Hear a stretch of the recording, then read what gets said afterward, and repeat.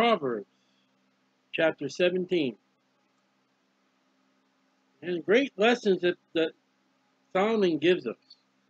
And just verses. I don't mind a whole chapter. Individual verses. And when it comes to studying the Bible, and I'm never in a hurry. I want to get as much as we can from the scriptures, from a verse, before we move on to the next verse. Better is a dry morsel, piece of toast, a cracker, and quietness therewith. Peace. Having crackers in peace. Then a house full of sacrifices. Abundance of offering plenty and plus. Above the tithe. Sacrifices is what you bring to God. A house full of sacrifices. Abundance. It's definitely over the tithe. Which means God has also blessed you excellently. But therewith then a house full of sacrifice with strife. God could give it to you all, and you could return back to God the 10% and the offerings and the peace offerings and all that you would give to God. But if there's strife in the house, fighting, arguments, troubles, it better have a dry cracker than peace, with peace. Now, I don't know when Solomon wrote these Proverbs out. I mean, the date is BC 1000, but this is the guy who had 1,000 wives, many children. I can't imagine what his household would be like. I mean, you can't say with 1,000 wives, every single wife was lovely, great, and wonderful and grand. I'm not one to bicker and pick on and joke about marriage. I take marriage seriously. But, I mean, let's face the fact, 1,000 wives of other countries, non-Israelites. They worship all kinds of gods.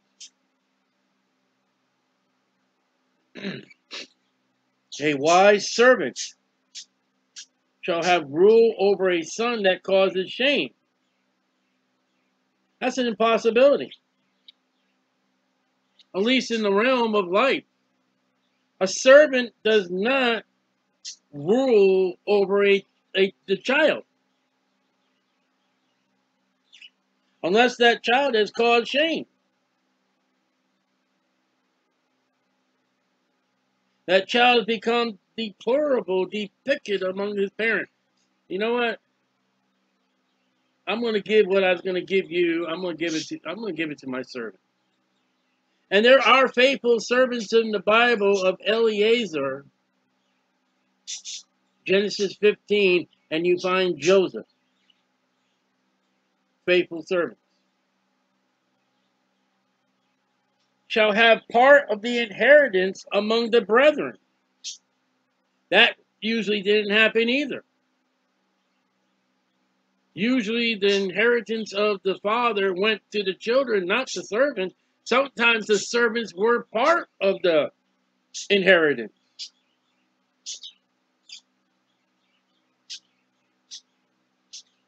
A fining pot for silver, a furnace for gold. This is means of purifying silver and gold. You heat it up, you put it in the flames, you scoop off the scum. But the Lord trieth, Genesis 22, God don't try. The Lord trieth the heart to see where your heart stands. And in Genesis 22, to see that Abraham loved and obeyed God more than his son.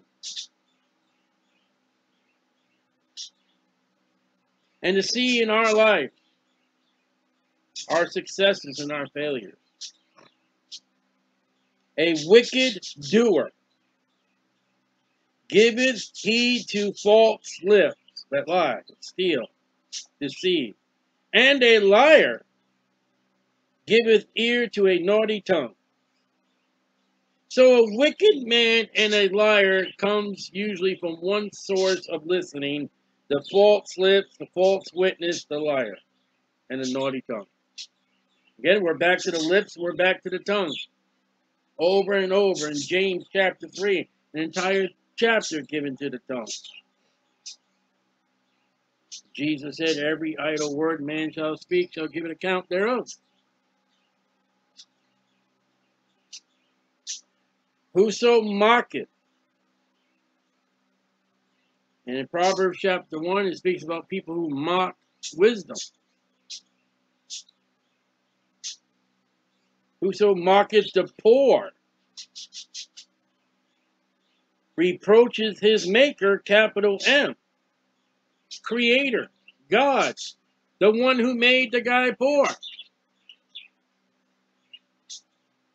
Run that back to 1633. The lot cast in the lap, the whole disposing thereof is of the Lord. I lost all my money at the casino. Mocketh the poor, reproaches his maker. Well, guess who made you poor? Guess who made you lose? Guess who doesn't make you have enough money? Jesus said, the poor you'll have always with you. No government is going to eliminate the poor people when the Bible says you're not going to. And when you make fun and mistreat and deceive and rank upon the poor people, you're making fun of God. God takes it personally. He that is glad at calamity shall not be punished. Oh, they got what they deserve. Glad it happened to them. Be careful. Now, there's a difference between glad and calamities and then stating a fact. When I say that these hurricanes are coming and the West Coast is on fire and things that are happening, I'm not glad that they're happening. I'm just saying, listen, we're in the end time. It is God trying to wake up the world. Before the coming of Jesus Christ, of the rapture of his church in the 7 year tribulation period, the Antichrist, God's trying to get attention. Now, that don't make me happy. That makes me want to go out more and pray more for lost souls.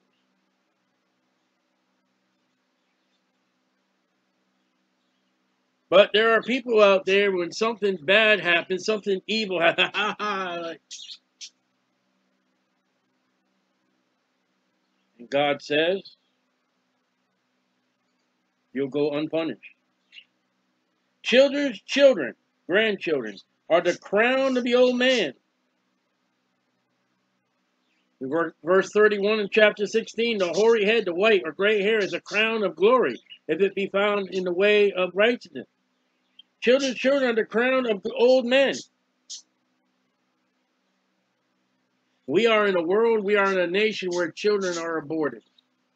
Frequently. The Bible says children are a gift of God and they're aborted. They are left to defend themselves. They're put on the market. They're actually born, they're killed. China, last time I knew, had a one-child mandate, and then if that child wasn't a male, that child would be abused, and even the mother, because they're looking for that male. How a nation treats its children gets God's attention. And when we're aborting children, and we're misfeeding children, and we're not directing children, we're not bringing the Jesus. Jesus says, suffer the little children to come unto me. And we got children that are fatherless. We got children that are not being corrected according to the Bible. God says, you don't love your children. I'm sorry, but don't expect God to bless you.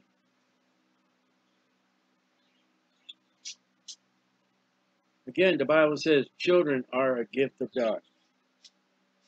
And the glory of the children are their fathers. We've got generations of children today, they don't even know who their father is. So that defiles the Bible.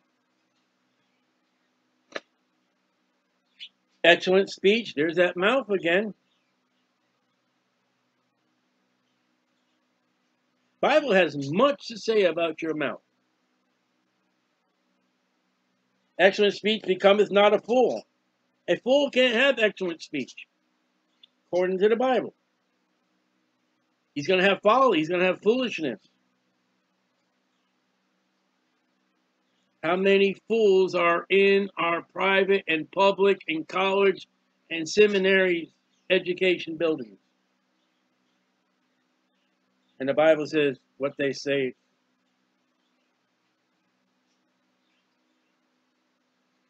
That's the Bible. That's not me. Much less do lying lips a prince. A prince is a government official. You would say a politician. And a lying politician is worse than a fool who can't speak well. I'll leave that one alone. But you know, there's two organizations, two occupations that I can think of that are known for lying and deceiving. Used car salesmen and politicians. Look what the Bible said. A prince was under the king.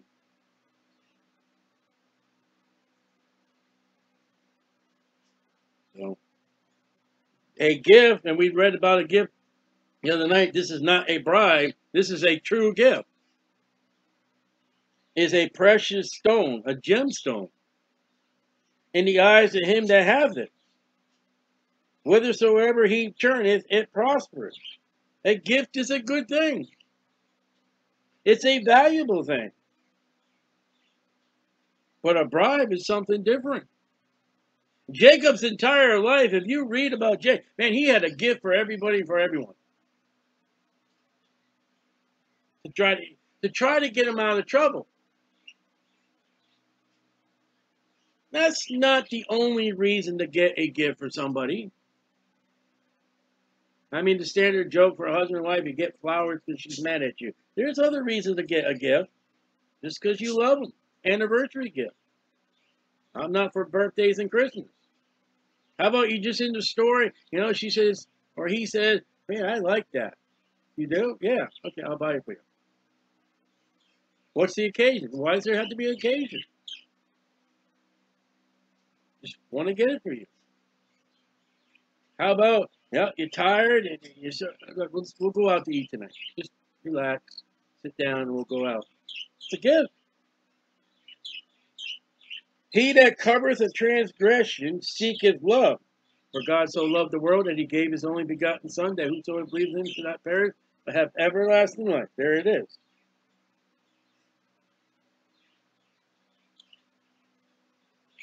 God loves you, and he wants to cover your sins under the blood of Jesus Christ. And humanly speaking, if you've done somebody wrong, don't worry about it. Don't think about it. Don't mention it again. That's love. That's forgiveness. Now, forgetfulness, that could be another thing. It's hard to forget. But forgiveness, don't mention. And we've got to learn with our sins, when we confess our sins, we got to stop bringing them to God. They've already been confessed. They've already been forgiven. And God's love, he's covered it. It's the sins that we have not confessed. But he that repeateth a matter separateth very friends. 16:28. The froward man soweth strife, and the whisperer separate chief friends. See what you did to me? Now that's not God, because God, if it's under the blood, will not bring that sin to remembrance again. It is a people, gathering of people. You do what you did to me. Some will give you the date and the time and the place.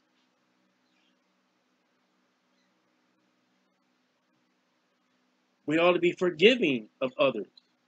The Lord's Prayer that they call the Lord's Prayer, but it's not the Lord's Prayer. He says you got to forgive the trespasses of others so God will forgive your trespasses. That's what they say is the Lord's Prayer. It's not.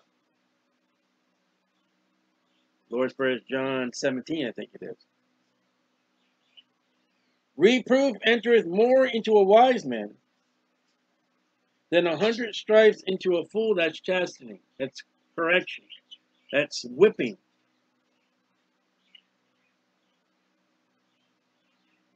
And you can whip a fool all you want. You can correct a fool all you want. You can put him in jail all you want.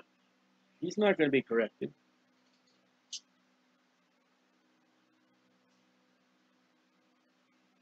And you waste government money for people who are not going to change.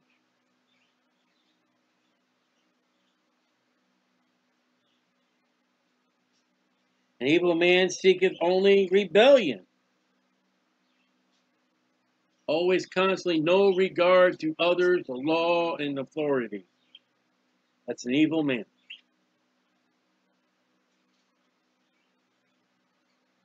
If a man's constantly ending up in jail, he's an evil man. I don't care if he's saved. That's why people don't read the Bible. It hits them. Are you in any form and shape rebelling against God, rebelling against somebody else? You're an evil man. Thank God we can repent, and not only repent, but also get rid of that sin.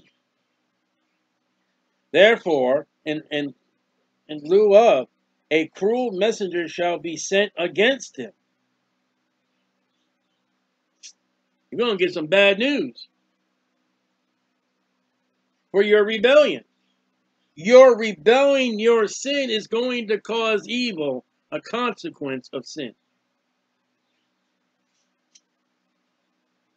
Let a bear rob, the reasoning, of her whelps. That's her little baby bears. Let mama bear not find her baby cubs. And I have been told you do not be in that area. That is one vicious bear looking for her cubs. Let a bear robbed of her cubs meet a man. No, you don't. You don't want that. Rather than a fool and his folly. Get mauled and killed by a bear rather than being a fool, what Solomon says. Wow. I think that cuts to the chase. Go get a violent death rather than just keep on living to be a fool, which you won't be corrected with 100 stripes. Of all the things, I think there's only one or two times that the Bible ever speaks good about the fool. Only one or two. And we got many fools to come across. Oh, verse 13. 20:20. Whoso rewardeth evil for good, evil shall not depart from his house. You know what America is doing? And you're going to have a great revival in America? That verse says, no, you're not. We are letting people out of prison. We are allowing people to terrorize our cities. We're letting criminals run rampant.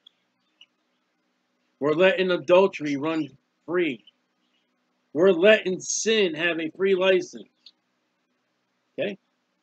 The evil is only going to get worse. It's only going to get worse. And if you want to see it in practice, take your sister England and just see where she is today. Take our sister Judah and see where she went. The beginning of strife, a fight, argument, is as when one letteth out water. And the picture is you got a container of water and you let it out. Gather that water back. You can't. Therefore, leave off contention before it be meddled with. Don't get in arguments. Don't get in situations. Just like Paul told the Corinthian church about lawsuits. Just take the loss and be peaceful. You're going to get in an argument with your wife or somebody at church. Just say, you know what? All right, I'm wrong. Make peace. That's nothing about it. There's nothing to do about it. Because you're going to say things like that water let out, and you're not going to be able to take it back.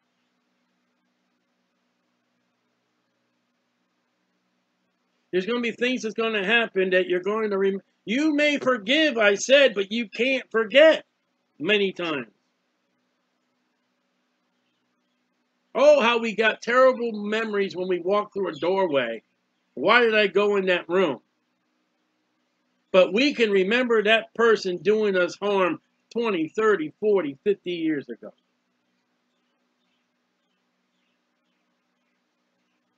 So in the aspect of spouses, family, church, work, if there's going to be an argument, a fight, just get it over with. Make peace whatever you can, however you can, and just forgive. And don't bring it back up. That was what, verse number 9. And don't whisper, 16:28. And don't hold no grudges and don't get bitter. And where you are wrong, you've got to apologize. Because let me tell you about one person, that person never apologized and just never forgot and never forgot. And I could not forget because there was no apology and kept doing it and kept doing it. Now, if they apologize, Peter walks up to Jesus. Well, my brother, how many times do I forgive him? 7? And Peter was sat there counting. Oh, you've got 3 more. And Jesus like, no, 70 times 7. Now, you're going to lose count. You don't count.